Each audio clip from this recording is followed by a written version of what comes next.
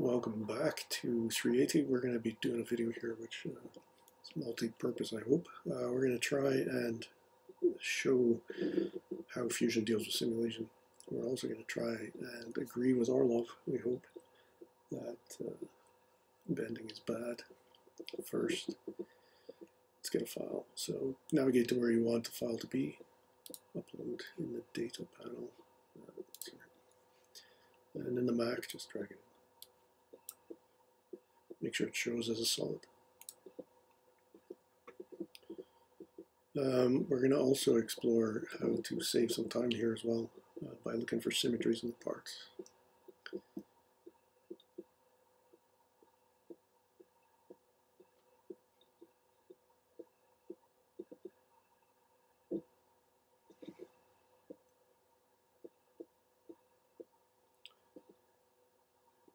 There we go. Sometimes it takes a little longer because of the education license. We may be a little bit out of, because we don't pay, we go on the low end of the activity. Just close the data panel. It looks like we do have some symmetry here. So let's go ahead here and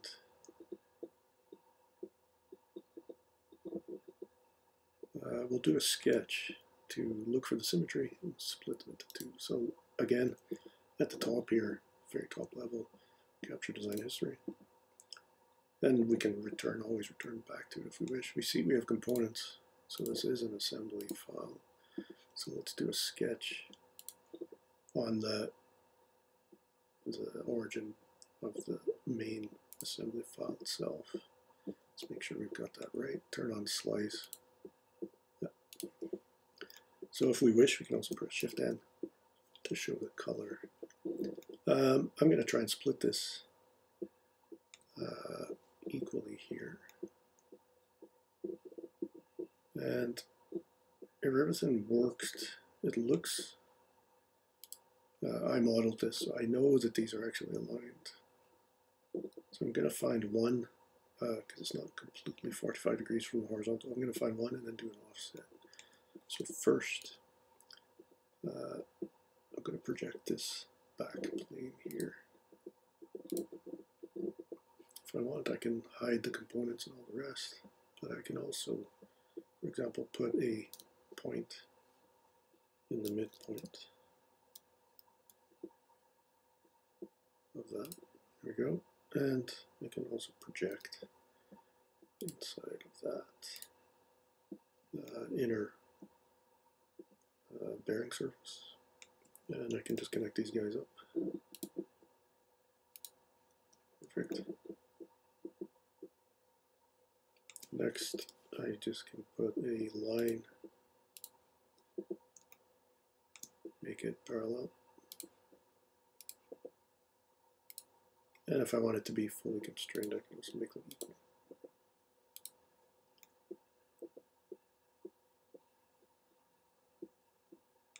That's good.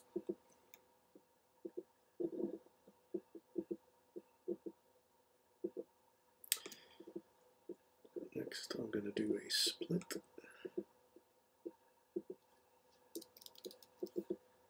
Split body. Because they're two separate lines, we could try it, but it's probably not gonna let us do what we want. Oh, maybe it does.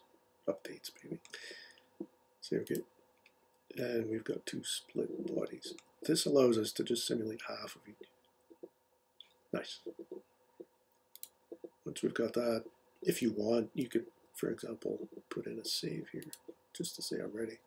So I could say ready to sim. This is for future you to see what happened.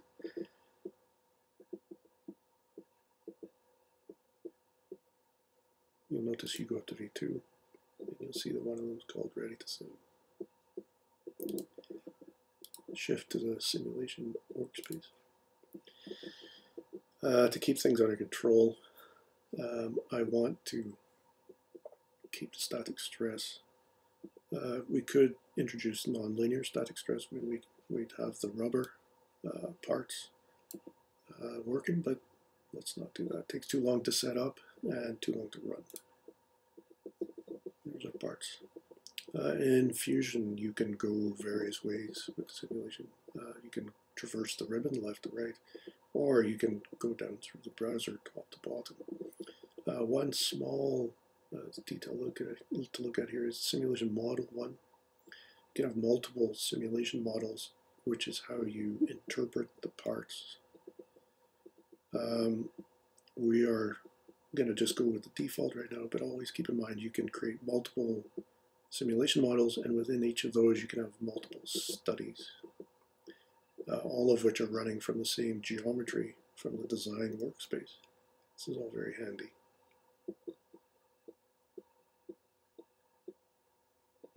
Okay, so let's try this. First, I'm going to go across the ribbon. Let's simplify. Let's pick, we'll filter, get rid of that thing. You can get rid of this whole list first and then just say bodies. Keep in mind that that's selected. Right click, remove all except those two things. Finish, simplify. Let's try well, let's just go through this, sorry. Materials. Now, I don't know what's going on here. This happened before. Just say, okay, got some stuff going on here. Let's go back to design. We can do this all the time. And let's pick our materials for these components. Physical material. Now, there's some strange aluminum going on here. Let's pick our own aluminum. 60, let's go for aluminum.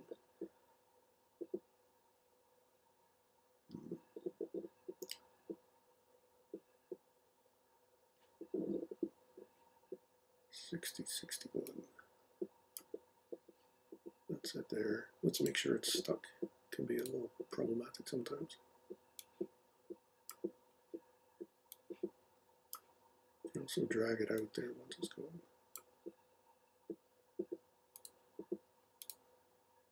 So let's try that again.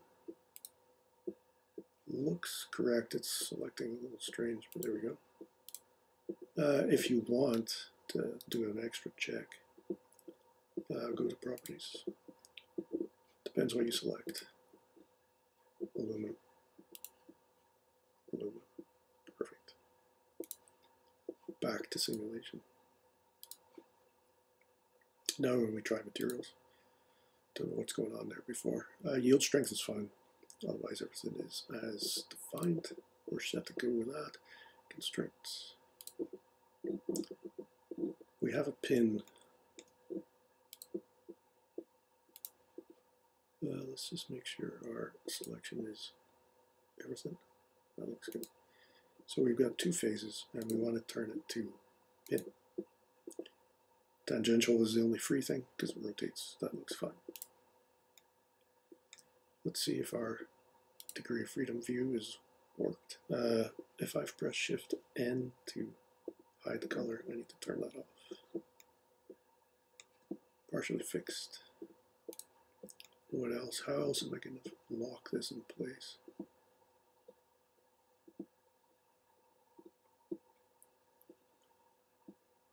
Well, another constraint, since we split it in two, usually when you do a split, you want to replace the remaining removed piece with a frictionless surface.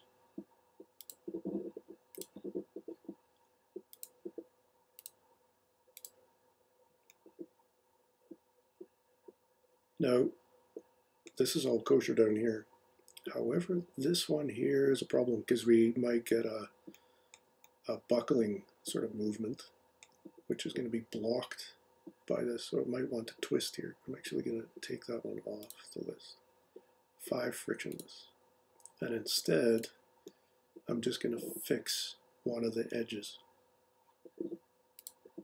And I'm going to only stop it moving in the ZX direction. Just in case it wants to move around and stretch a bit in the Y.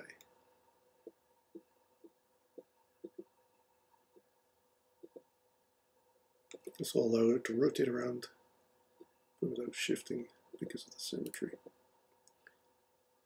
Should be fine. Again, this is not a perfect simulation because of the lack of the bumpers loads.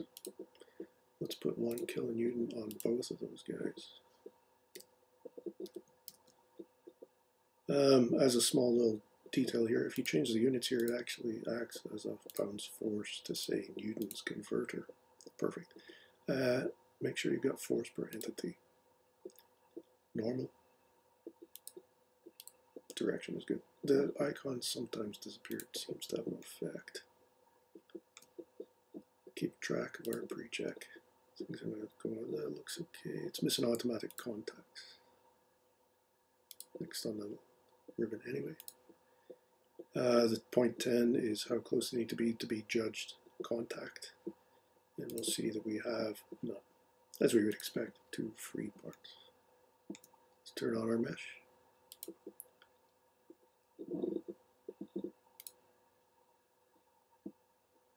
This can sometimes take a little bit extra time.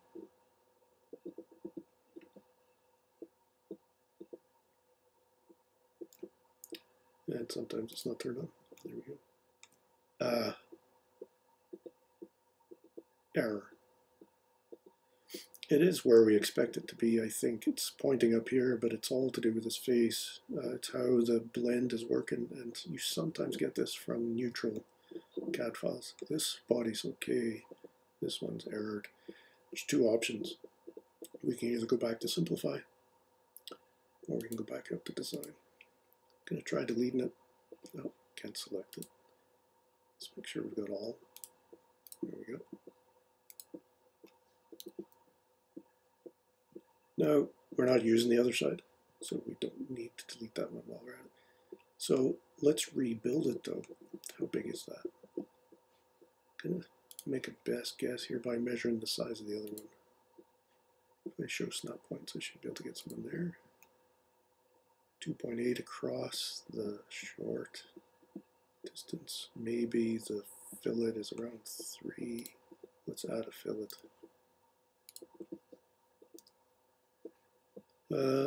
Tangent, all that stuff is fine. Now, what does this do? It just goes back to the way it was, but we now have an improved face set up here, and hopefully it's forced Fusion to re-investigate that full B-rep or boundary representation. Let's go back to simulation. It may not get rid of the mesh more until we remesh.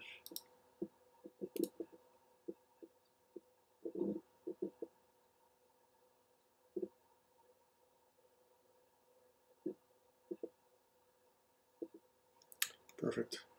Now, you can see here we've got quite a dense mesh here caused by these fillets as opposed to the larger phases.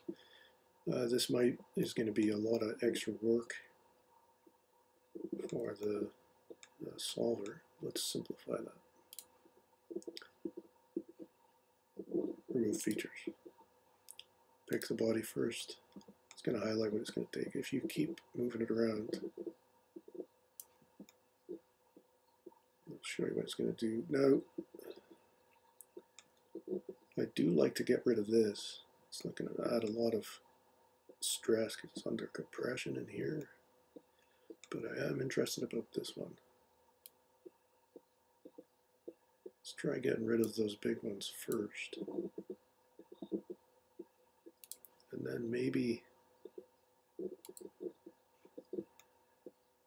well, it's not bad like that.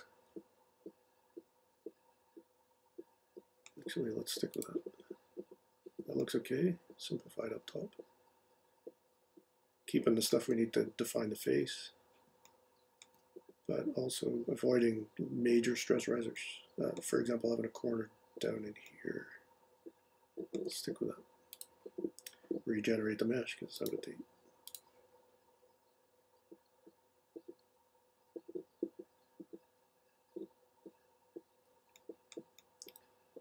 This works well, gives us a nice simple mesh, but all of a sudden we're a little bit too coarse up top. How do we adjust that? Let's manage. Under Mesh, Advanced Settings. If we have a curved surface, we often do fillets and all the rest. This is quite a blobby type shape. It's the official word.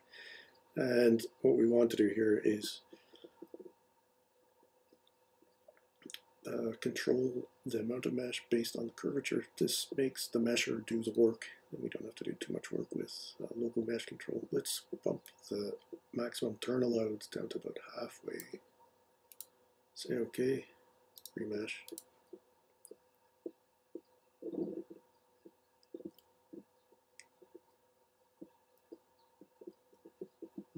Interesting. It gives us a nice dense mesh in here, and that might be okay because we're probably at quite a bit of stress in there. But it's good through here, at least for first pass. But we're not seeing enough up in here. Let's go ahead and do local mesh control. On say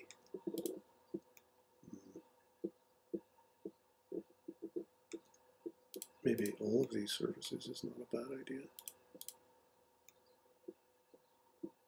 The green dots give you a sort of idea of what's coming. If you can see those, they're quite, it's not bad. Let's try that. 2 and it's half-ish. Again, you suddenly see a local mesh control. We can adjust later if we wish. And regenerate the mesh.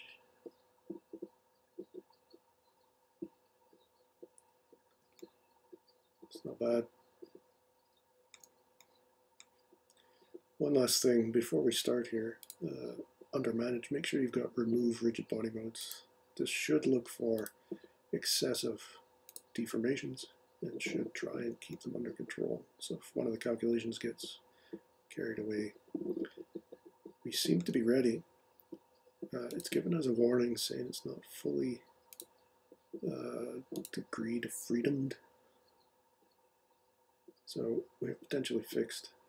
It's probably not a bad start. Let's try that. So as usual, or for the first time, moving left to right, solve. Make sure you're seeing 0 cloud credits. Status should match what we've already looked at. Solve. And we wait.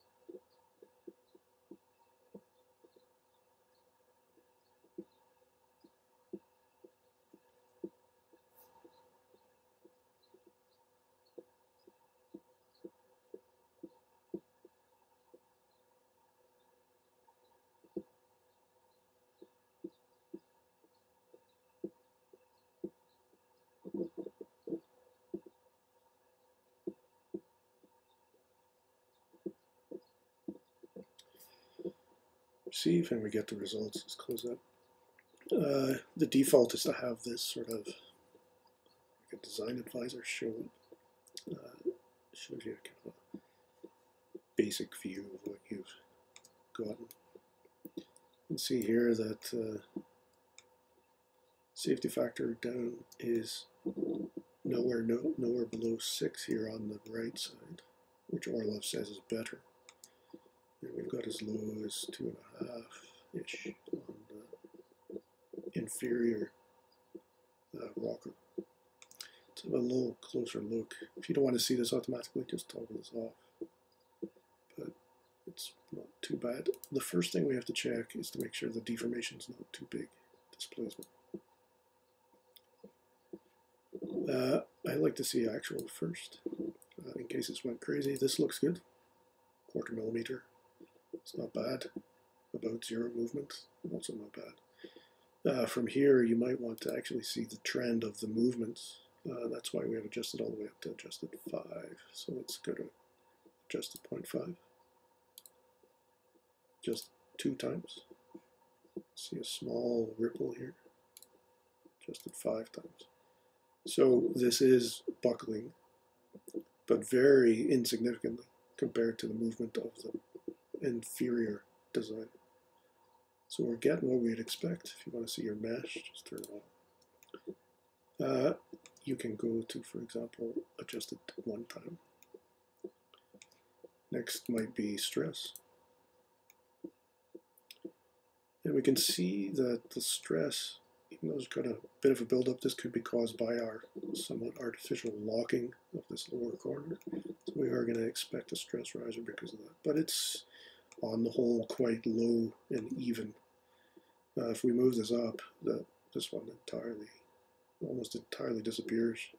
So we can see our largest stress is actually in this compressed web, but we're still not even, we've only removed a piece of the other one. So this is a much lower stressed part already. And we can see here, there's no sign of bending really. Right, we'd expect to see this behavior. So we have bending on the left and very little to none on the right. This is good. So bending is bad. No bending is good. Everybody's happy. And there we go. That's how to go through all that sort of stuff. It's just an intro. Like, there's a lot more down this road where we came from, where we're going with simulation. But for now, we can look at this as bending is in fact bad, and we have proved it with our simulation pack inside of Fusion 360. Thanks for watching. Over to you.